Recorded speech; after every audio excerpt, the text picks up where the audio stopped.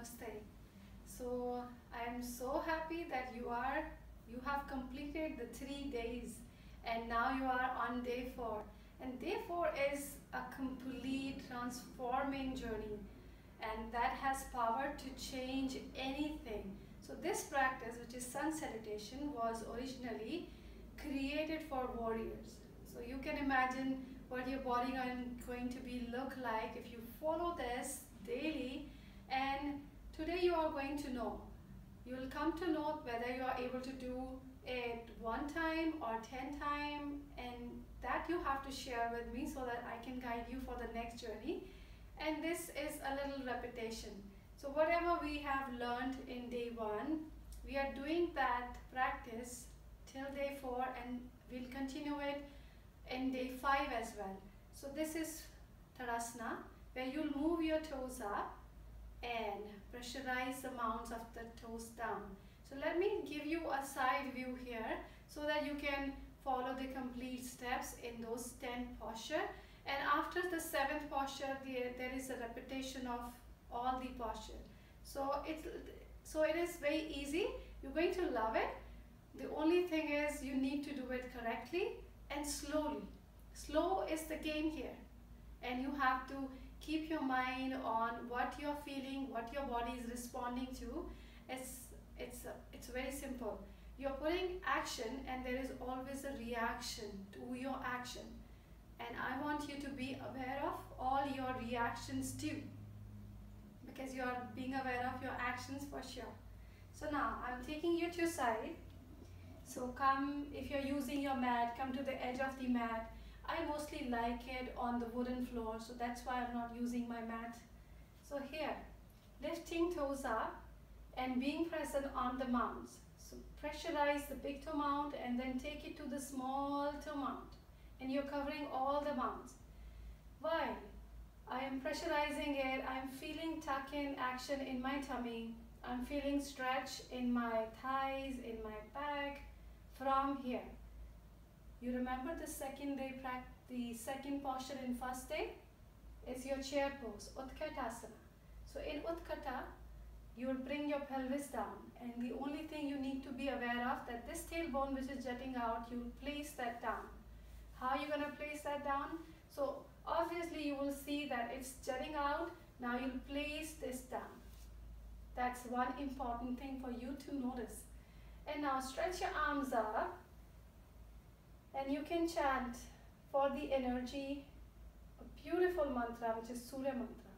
So inhale, Om Suryaya Namaha, and that gives you all the power. From here, bend forward your trunk. So fold your body into 2 and bring it down. So your hands here are optional. Your hands can be here. Your hands can be down. But to get more stretch, you're supposed to keep your hands extending forward. And then bring your buttocks down at the level of your knee and head down. But I can understand, initially you may be here or you may be here. And that's perfectly okay. From there, you'll bring your hands down beside your feet to be able to touch your hands down. Your legs, if you are keeping your legs straight, that can be a struggle initially. So my hands used to come here before when I just started, rather here. So I used to bend my knees, and that's technique what I am giving it to you. Bend your knees and bring your hands down. From here, stretch your head forward, move your right leg back.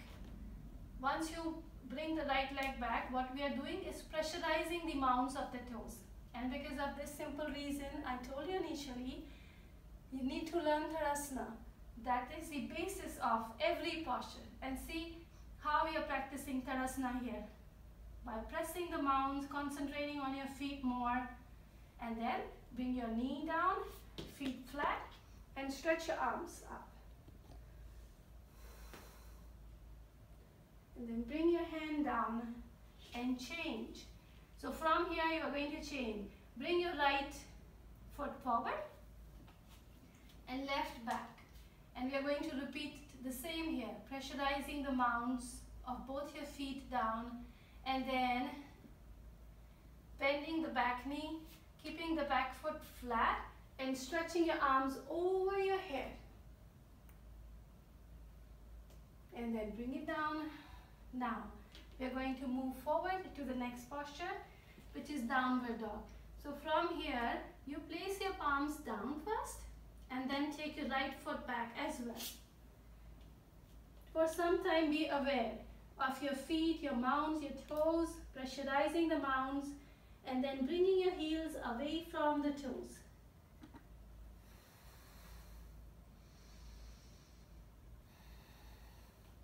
And then let this posture grow by pushing your palms as well. So what I am doing, pressing my soles and palms both.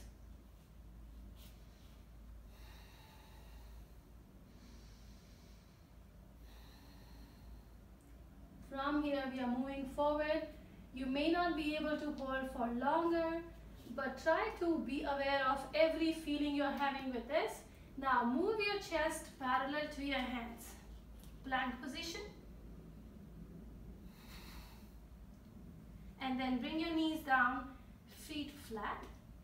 From here, keep bending your elbows. So you're bending your elbows, moving your elbows towards your trunk, side trunk, and then check. If your shoulders are going back here, allow it to go back. Then bring your chest between your hands. And then move your buttocks down, feet stretched and flat, elbows back. So keep pushing the elbows back so that your chest is lifted up. From here, pressurizing your palms, lifting your shoulders up, upper core up, middle and lower, and stretch into cobra. And stay here. And it's a beautiful feeling which you will have right now. Regarding the position of your hands, you can lower it down as well to have a better stretch. Or initially, whatever your position comes to be, just take a picture, take a selfie, and then share with me in the group so that I can guide you from there. Are you following the instruction? Do you need any inspiration? Or you are going to inspire everyone? Just do share with me. Now from this posture onward, every posture is a repetition. So stretch your toes here, move your knees up, come into downward dog, and stretch your body again. No warm-up is required in this posture because this is itself is a warm-up. From here, we are going to bring your right foot forward. So if you are not able to bring your foot forward between your hands initially, drag it. From here, slowly drag it. From here, slowly drag it. If it comes here, even that's okay. From here, bend your knee, bring your left foot as well. So bringing the left, bending your left knee and then bringing your left foot forward as well. From here, it's the repetition. So join your palms, stretch your arms over your head and lift your body up and stretch completely. Bring your hands down. And that's one sun salutation. And I can feel the warmth, the energy. It's amazing. And that can be felt. If you're doing it right now with me, you can absolutely feel what the energy has brought to you. And I want to know that, what's that energy? And it's very important for you to relax. Once you have done, or once you are tired, you can see my breath. Because cardio has pulled up. And you know what? Cardio helps you in losing your calorie, burning your fat. So a couple of deep breaths.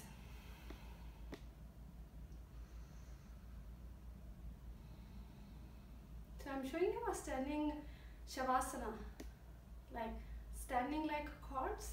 Have you heard that? So I would assume as if there is no life in me. Mentally I'm being aware of my body. And you can imagine the same posture while laying down, that you lie down on your back and then imagining, just letting go. And you're happy that your shoulders are going down towards the floor. Your feet are going down towards the floor. There is some alignment in the body which is automatically happening because you are letting go. You're just surrendering. And very important key is in surrender, in letting go. So once you do your sun salutation, all the 10 posture, you're getting a wonderful balanced stretch. And after having done that, you are supposed to relax. And the moment you relax, your voice going to change, your feeling, your mind going to change. That's the beautiful part of this journey. You are going to feel it. And whatever you're feeling right now, do share with me, pen it down before you forget about any feeling associated, any challenge associated. Do write it down and share with me in the free Facebook group, which is Weight Loss the Yoga Way. See you soon. Thank you so much.